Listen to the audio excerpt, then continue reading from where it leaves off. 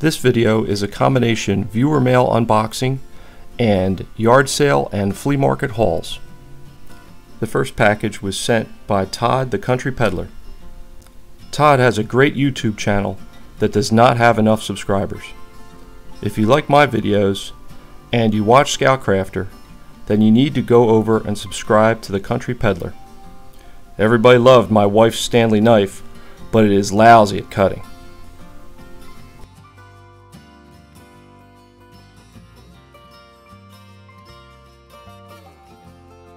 I want to thank Todd for going out of his way to send me some treasures.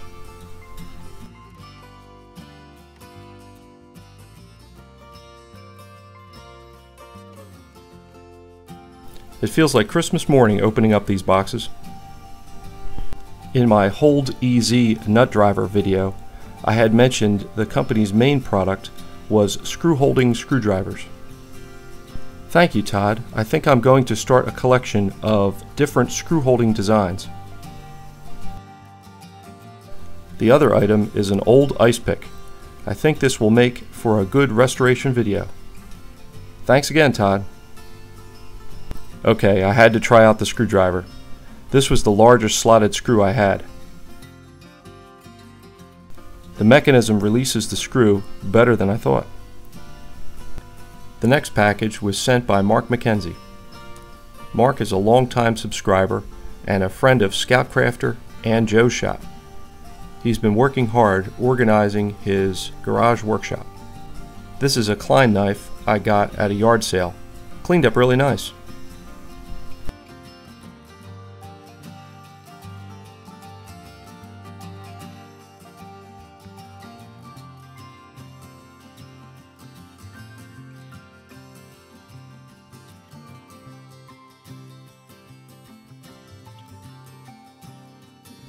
Mark mentioned he was sending me a range bag. Right now I load up all my gear in an old school bag I picked up at a yard sale. This is definitely an upgrade. Thanks, Mark. USCCA stands for United States Concealed Carry Association. Mark also sent me some dark green spray paint. I already have a project in mind for this. Check out these pliers. Now, I haven't done any research on these yet, but I think they might be gas burner pliers. They look like another candidate for the cold blue finish. Thank you again, Mark. I took a Friday off from work and my wife and I went to several local yard sales. I'm always surprised how many people have their sales on both Friday and Saturday.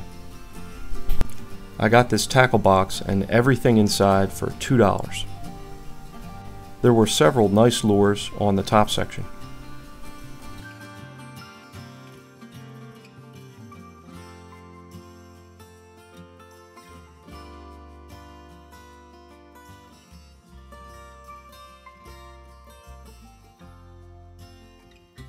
These look like pre-strung bobbers and hooks.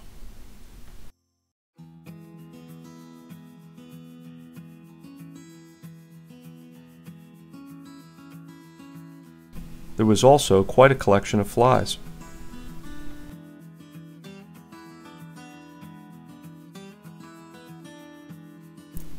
At the bottom of the box was a pocket knife. Looks like the Ideal USA. I would have paid $2 just for the knife.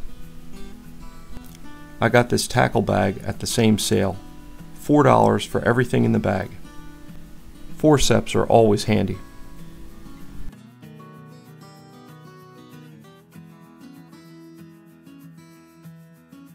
These Cordell red fins looked old.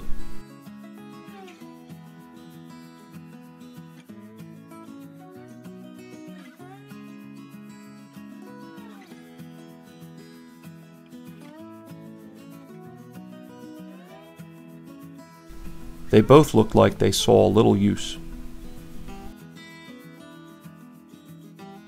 There was a bunch of saltwater bait rigs.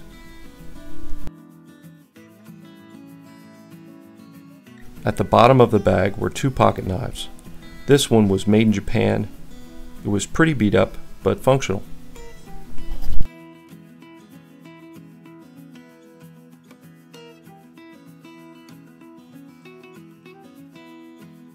The other knife made my day.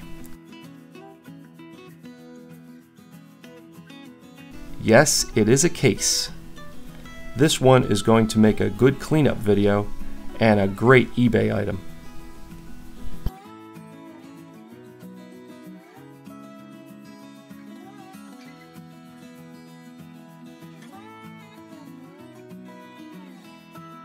I thought the bag was empty, but after rooting around, I found these cool little wire cutters.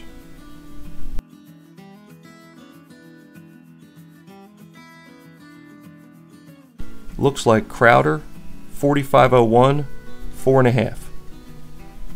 At another sale, I scored this block plane for $1. I don't think Evaporust is going to bring this back.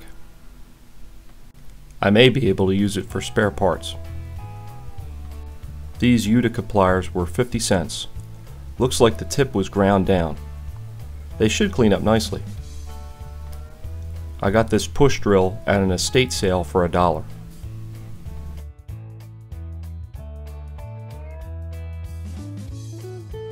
This tool uses the splined bits that are not compatible with the Yankee push drills. She feels like she needs some oil, but still functions.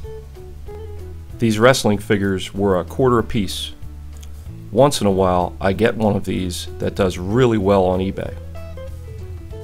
I'm from the George the Animal Steele and Jake the Snake Roberts era, so I don't know who most of these guys are. If you can name all 5, let me know in the comments. I made my first trip to the annual Bowers Antique Engine, Tractor, and Toy Club show. The show is usually in early June and is held at the William DeLong Park in Mertztown, PA, which is pretty close to Kutztown. The show was great. The flea market was small, but I found a few items. I paid $4 for this thing. I'm not sure why. I blame Scoutcrafter. This little guy was 50 cents.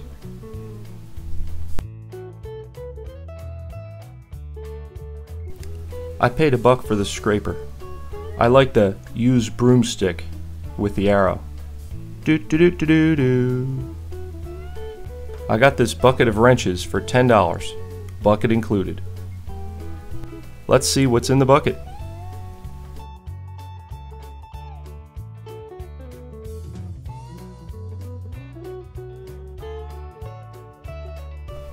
So there was no less than 12 wrenches in the bucket. This pipe wrench has got the Ben Mall compound bend to it.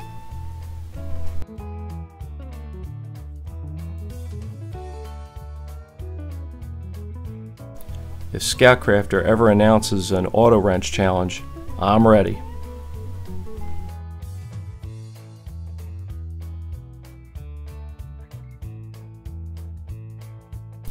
The two highlights for me were this offset adjustable wrench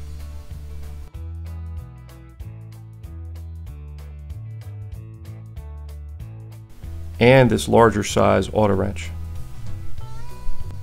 The handle is marked Fairmount Cleve and the movable jaw is marked Billings and Spencer. This could be a Franken wrench made up of parts from 2 wrenches. I'll have to do more research. I hope you enjoyed the video.